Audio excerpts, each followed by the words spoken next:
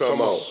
You don't want no trouble with the dog man. Nah, I'm a dog man, dog man, dog man. Yeah. Nah, you don't want no trouble with the dog man. Nah. Cause I'm a cowboy acting like the law man. Yeah.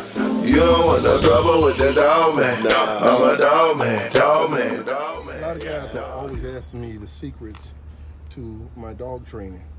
The secret is starting with the right genetics, and after having the right genetics, having the right training program.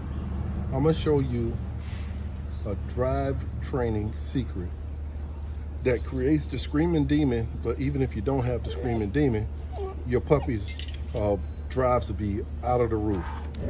Okay, so right here, what I do, I start with, like you see this little bland wall right here.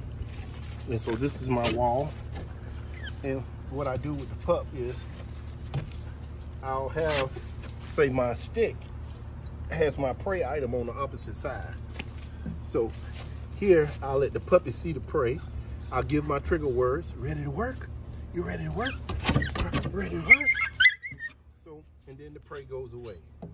Now, most guys you'll see when they're doing prey drive building with the dogs, you'll see them doing a lot of just wiggling the prey around, doing a lot of different stuff with their puppies. I think it's just too much. Less is always better. So less is always better. Look at that. What we're telling you is less is better.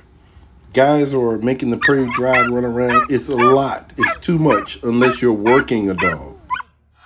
Good boy.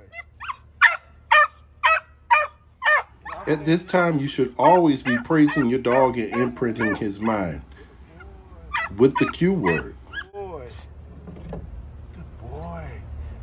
And then maybe I'll ask him again. Good boy. He already knows. You ready to work? You ready to work?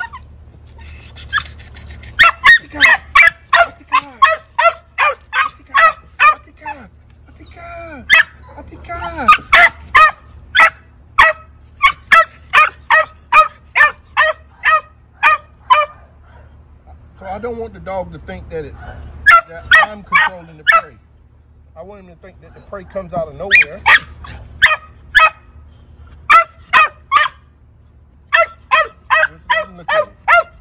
You want your puppy to think that the prey item comes out of nowhere once you give the trigger cue word.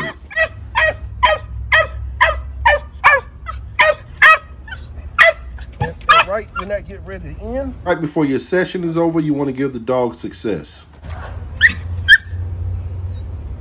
Prey will come across the wall. Hey, hey. Good boy. Good boy. Good boy. Yes. Good boy. He gets the prey. Good boy. Pull him back, close his eyes.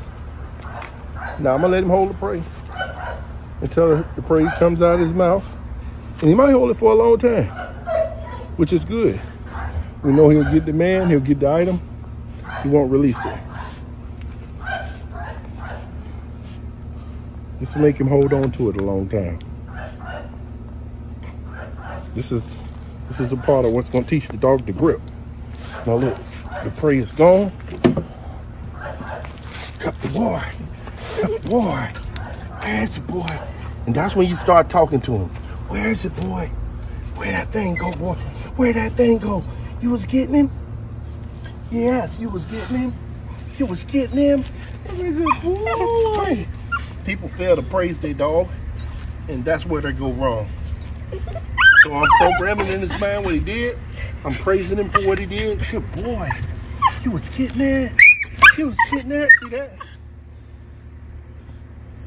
Pick the dog up, and I'll put him in his cage, and that's the end of the session. I'm Grandmaster Von the Muff, the world's greatest puppy imprinter with some of the world's greatest working puppies, like this one, and of course you, the world's greatest working friend.